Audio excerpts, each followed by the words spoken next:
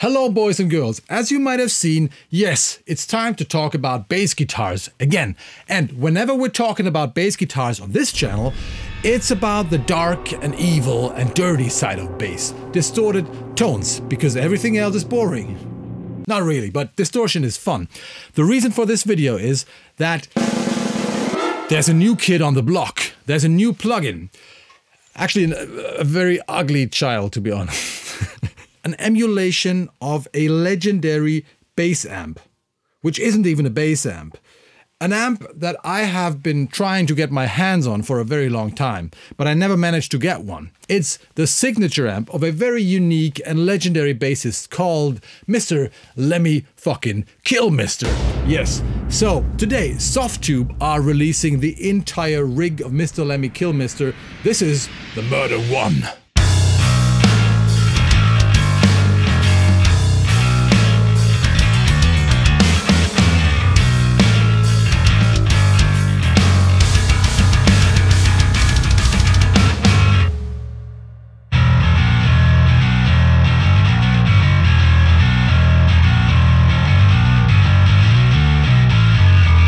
It's fun to play. It's fun to play. So what I'm going to do in this video, I'm going to show you exactly how to dial in a pretty modern sounding bass tone, the one you just heard, by only using this plugin. I'm actually splitting the signal, I'm doing some fancy shit with it, but I'm basically only using this plugin.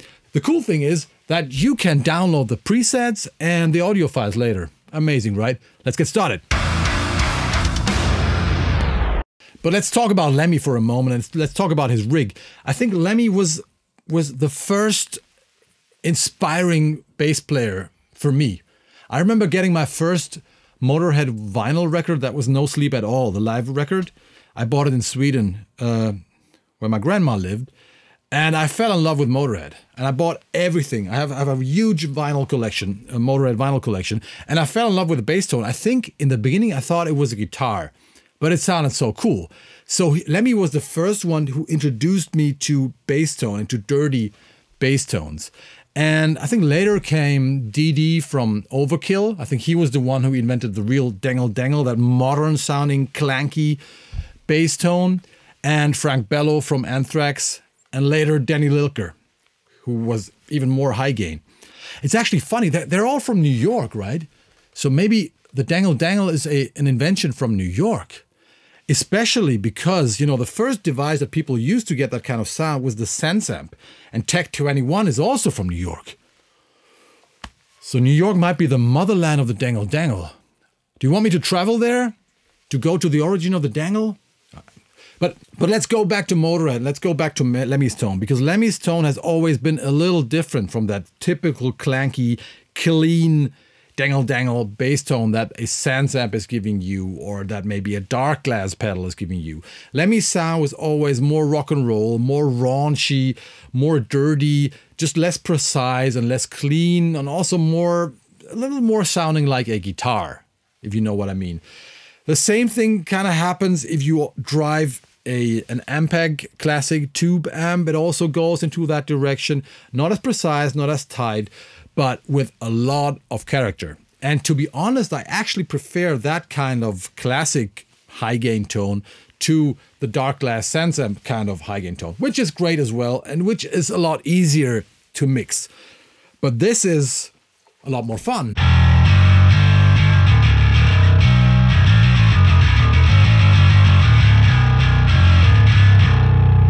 Nice. So let's have a look at the plugin itself.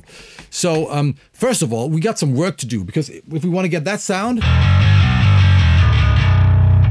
we have to tweak the signal quite a bit, because the default plugin sounds like this. Distorted, but kind of farty and not really metal. But I show you how to get here. So let me show you my signal path first. I'm playing this rather lovely Fernandez bass. I don't even know what it is called, but it was their take on the active Fender jazz bass. And I think it was their most expensive high-end bass right before they went out of business. And this one has an active EQ that I'm not really using. I'm slightly pushing the highs, that's all. I'm playing the bridge pickup, and these are EMG active pickups. So it's a modern jazz bass, if you want. Modern active jazz bass. Okay, from here, I'm going straight into the Cranborne Audio Camden. It's the 500 module. They make some of the cleanest and most transparent sounding preamps. And just lately I found out that their DIs sound really, really nice. One cool thing about the preamps is that they have this mojo feature. From the Cranborne Audio DI preamp, I'm splitting the signal and I'm going straight into the DAW, into Cubase through my SSL converters. But I'm also going into another 500 module, which is the vocal leveler from TEGELER Audio. German company, I guess you all know them. They're making some great stuff. This is their opto compressor. And I love opto compressors on vocals and bass like everybody else. So I'm using this a lot on bass and vocals. I'm also using the distressor a lot. Today I'm using the vocal leveler from TEGELER. And you will see in the setup that I'm using for this tone, I'm actually using both signals, the compressed and the uncompressed signal. Let's open the plugin, because I think there are a few things I gotta explain. It looks like this. Cool thing is, it can be scaled. This is Lemmy's amp. This is the Murder 1. He actually had a collection of those amps. Those are Marshall Super Bass amps, and the circuit of the Super Bass is really close to a Super Elite Plexi. From what I heard, is it sounds a little bit darker, it sounds a little bit cleaner, it sounds a little less aggressive in the upper mids, and people seem to use it as a great pedal platform. That's what I've read about it. So it's the cleaner, slightly darker version of the Marshall Super Lead. Marshall actually says that the Murder 1, the circuit of the Murder 1, is somewhere in between a super bass and a super lead. But the important part is both were intended as guitar amps in the 70s. And like I said, Lemmy had a pretty big collection, and all his amps had different names. So there was one amp called Killer, one amp called No Remorse, and this is his favorite. This is the Murder 1. From what I know, the original Murder 1 is still at Cameron Webb's studio. Is that correct, Warren?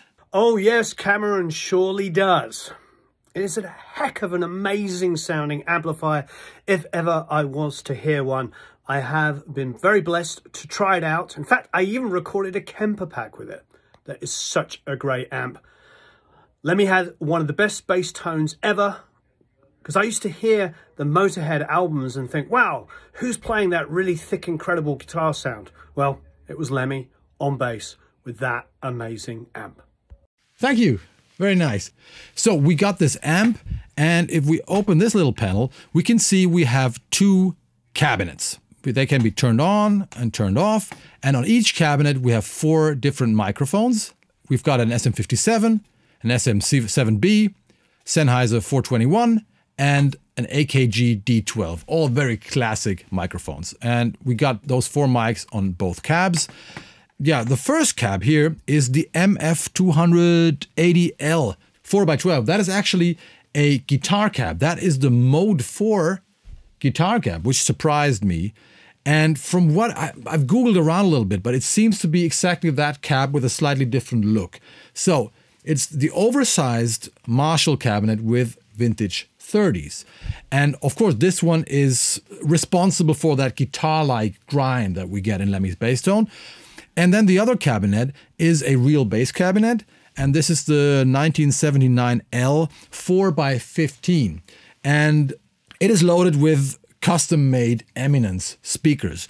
And Marshall actually released the whole package something like 10 years ago. So you could buy that amp and you could buy both those cabs. They were not exactly cheap or affordable, but you could buy them. I tried to get the amp used, but I could never find one. Doesn't matter. Now we got the plugin. Okay, let's go back here. Oh, well, wait, we've also got a gate. We've got a 3-band EQ, which is very effective and very handy. I will show you. And we got a master out. And a master out is important, of course, because a plexi kind of amp doesn't have a master out. We just got 2 volumes, 1 volume for each channel, but those volumes are more like gain controls, as we all know. So if you're not familiar with the layout, the input layout of a plexi, we've got 4 inputs. And in a nutshell, the 2 left inputs are for this channel that I call the treble channel. There's a low gain and a high gain input, low sensitivity, high sensitivity. Let's have a listen.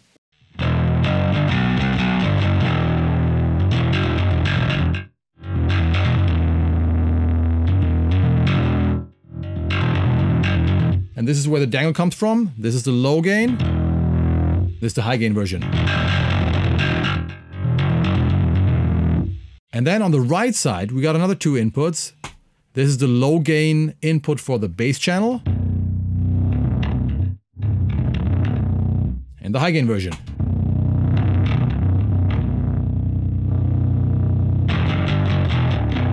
And by using patch cables, you can combine those channels. So there are a lot of different options to play both channels simultaneously and to blend them. As you can hear, we're still pretty far away from a usable modern metal sound. So let's start tweaking. So what we got to do is, first of all, you know that we want to have our low end as clean as possible. You know, huge low end, no distortion, because distorting low end always sounds kind of fuzzy and farty. We don't want that. And we want a distorted mid-range and distorted treble range. So let's start with the low gain input on the treble channel. First thing you have to do is you remove the bass.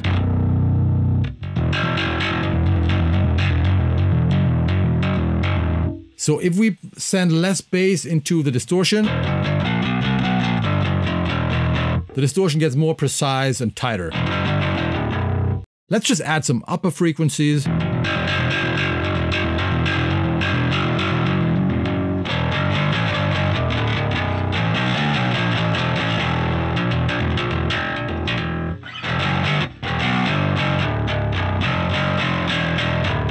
That's nice. Now let's check out the other channel. And we want the other channel to be as clean as possible. Let's see how far we can go. I'm plugged into the low sensitivity input.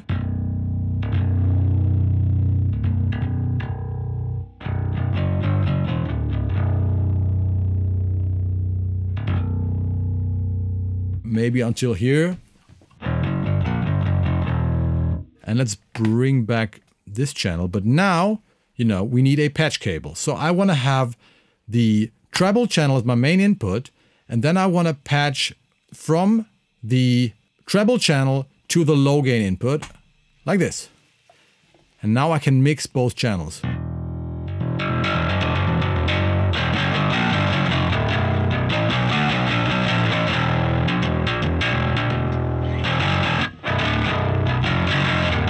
And that's already much better, right? So let's have a look at the cabinets next. Let's just check out the guitar cab first. That sounds really good. A nice dense mid-grind. Let's check out the other mics. Less grind. A little scooped, but also a little bigger. The 57 just sounds much better. Much more rock and roll. That sounds weird, a little honky. And that is a kick drum microphone, so it has a lot of highs and sounds rather scooped. Interesting, but I just prefer the rock and roll sound, the dense mid-range and the grind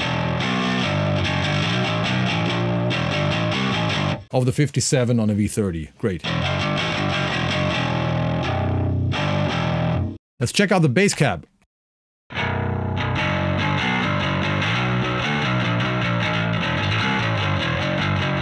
And you can see that sounds a lot cleaner. It doesn't have the mid grind. It has a cleaner low end and a more precise hi-fi sounding high end.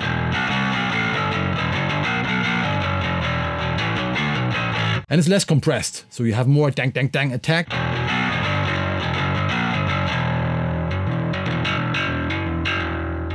So this is closer to a modern bass sound. So if we add some low end here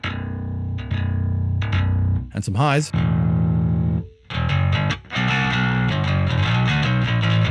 we get a pretty good clanky tone, not overly distorted, but let's go back. A little more distortion again. Let's see which microphone we want. So this is our bass cab. This is our low end. We want the most low end possible. Let's have a listen. Ah, much better. I want the SMC 7B. Let's bring back the guitar cab.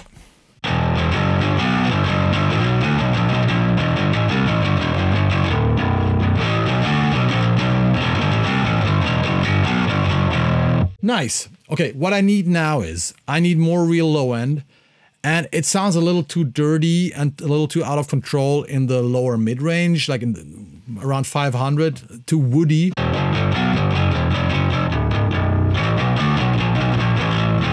Which is a part of that classic distortion, but I want to have it a little more modern, a little more clean. So let's use the 3-band EQ. Let's add some low end first.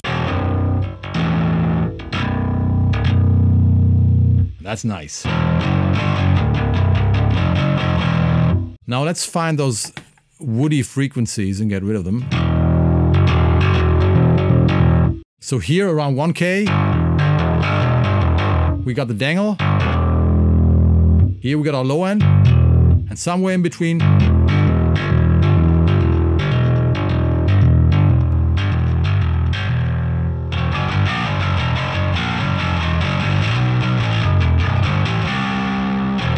if we take out those lower mids, things just get a lot cleaner. Let's add some highs.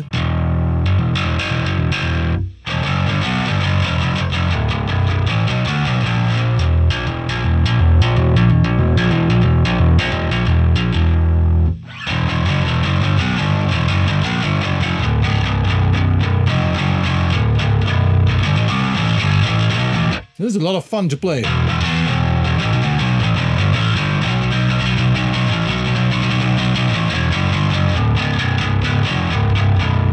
And now you can fine-tune this by changing the balance of the cabs. So if you push the bass cab, things will get a little cleaner and have more low end, more balls. And if you push this, you get more grind, more guitar-like distortion. And now it depends on volume 1 or gain 1 on how dirty you want things to sound.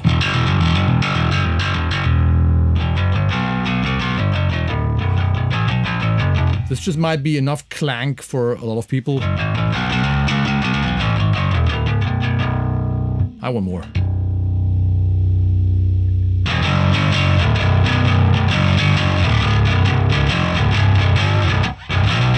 But this is a nice tone. This is like a nice bastard between classic and modern, don't you think? Not the most precise tone, but it has a lot of character. But then I decided I want a little more, especially I want a little more low end, a cleaner low end, and maybe even more distortion. But it wasn't possible with just 1 amp alone. So I decided to use 2 Murder 1 amps. Murder 2, so to say. So what I did was, I just copied my track in Cubase, including the same settings for Murder 1. So I had 2 Murder 1 plugins. On one track, I was only using the bass channel, and on the other track, I was only using the treble channel. So let's have a listen. I've already prepared this here. So this is the bass channel only. So you see, I'm going into the low sensitivity input of the bass channel. The other one is turned off. I've boosted the bass around here. No high boost. And I'm only using the bass cabinet because I don't need the grind. And I brought back some of the bass here as well. But this becomes my low end channel. Slightly driven still, not completely clean. But now I can control the volume of my low end separately. And then I have another channel, which is called the dangle channel. And it sounds like this.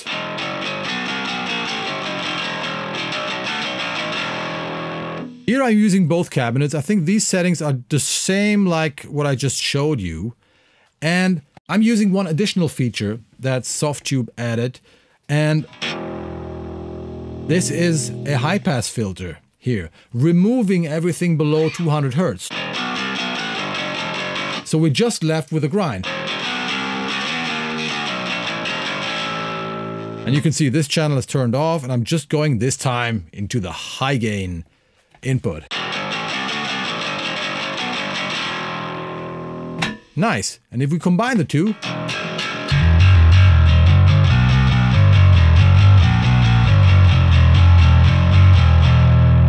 it gets really, really nice, fat, dangle, and clean. And the cool thing is now I can just grab the fader in Cubase and define the amount of low end I want.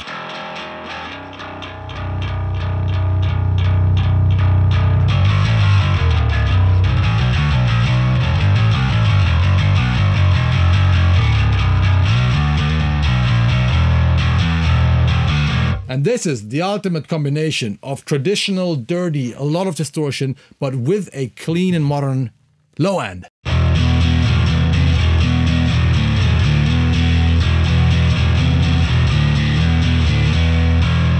Again, you can download those presets. That will be quite some fun for you. And to make this even nicer, you can do two more things. This is fine tuning, and you will need other plugins for this. So the first thing you might want to do is you want to push the mids before you go into the amp. Have a look at this. I'm adding Pro Q3, and look at this. This is the healthy 10 dB boost around 2K.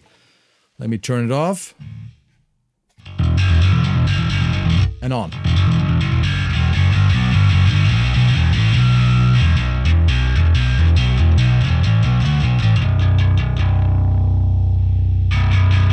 Dang. So you can sound even more nasty if you boost certain frequencies going into the amp. Let's have a listen.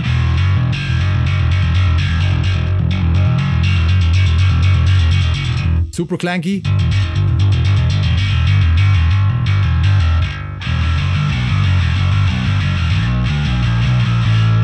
So that's one thing that makes the sound even more aggressive. The other thing I did was, do you remember my signal path? So I was splitting the signal right after the preamp. One part is going straight into the DAW, that's what we're hearing right now, but it's also going into the TEGELER vocal leveler compressor, where I'm compressing around 5 dB. And this is a very, very smooth and natural sounding compressor, especially for bass and vocals. Opto compression. And I found out that if I use this input for the low end channel, let's have a listen. So this is before.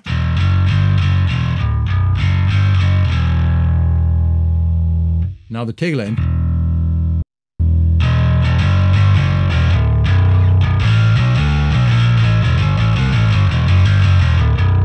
So this is a compressor just before the low end channel, and it makes the low end so much more thicker and solid.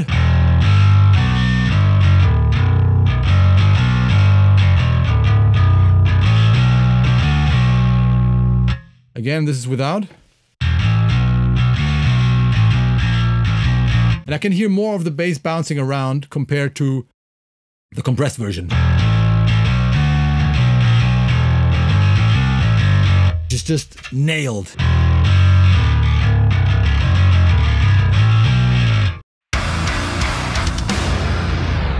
One important thing when you use my presets, the sound of the preset highly depends on the bass you use. You need some fresh strings, but you know, I also used, if you use this with a passive bass, it's gonna sound completely different. It's gonna have very different levels. I'm right now playing the bridge pickup and I'm slightly boosting the highs with an EQ. That's what I'm doing. But I'm pretty sure whatever bass you are using, you have to fine tune those presets, okay? It's not like with high gain guitars where you know, where the bridge pickup sounds more or less the same.